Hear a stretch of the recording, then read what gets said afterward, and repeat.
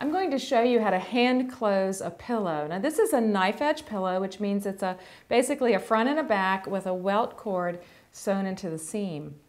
So at the top of the pillow, you want to turn down, and you can see I've even pressed down my seam allowance, which was a 1/2 inch, and that folds under really neat, and then I can come over and match that up to the welt cord, and I'm going to add a pin. And when I put the pin in, see that sharp point? I'm going to tuck that back into the fabric so it doesn't stick me as I'm sewing. You have to sort of pinch it together and hold it tight. And then add another pin. Put the pins pretty close together so you don't have a gap. And then I'll add one more. So it's pinned across the top. Now I'm ready to sew. I'm going to use a hand quilting thread. I found this to be a great thread to use. It doesn't knot up or gather up. I'm going to use a double strand, so I'm starting with a single strand. And I like to use a long needle. If you do quilting, you might prefer to use a short needle, so just use a needle that you're comfortable with the length. And I'm going to bring the two ends together and tie a knot. The double thread will make sure it stays secure.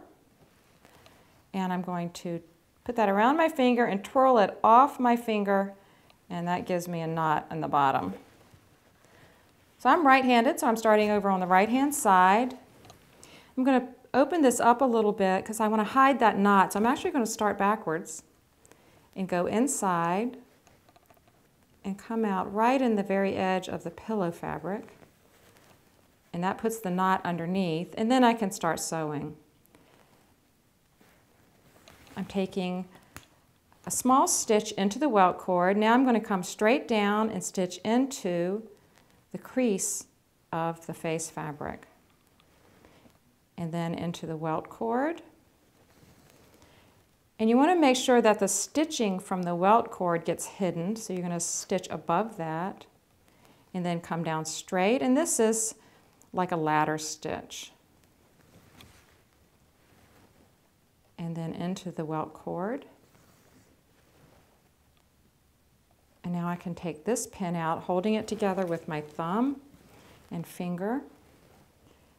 And I'm using a white thread so that you can see it on camera, but for a real pillow project, I would be using a thread that would match the fabrics, and then it would be completely invisible. If you pull too tight, you're going to get puckers. So I'm going to loosen that up, but you don't want to pull too tight, and you don't want it to be too loose or you'll get gaps.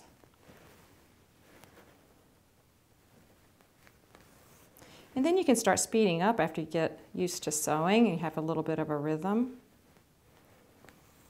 And if you want to, you can take a few stitches and then pull them tight and then keep going. This is an easy way to close a pillow. It also gives you a pillow that is reversible front and back. If you had a zipper closure here, then you would want to put the pillow in the chair with the zipper to the back. This way, both sides are a front side.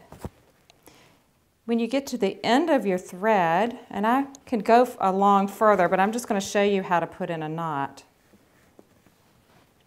You want to take a little bit of fabric onto the needle, and as you're pulling, leave a loop and put your needle into the loop and pull that down. That makes a knot.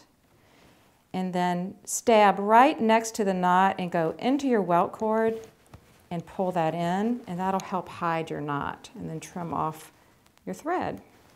And then you can get new thread, put a knot in your thread, and keep sewing across your pillow. And that gives you a beautiful finish. And if you want to, you even can press this or steam it slightly with an iron.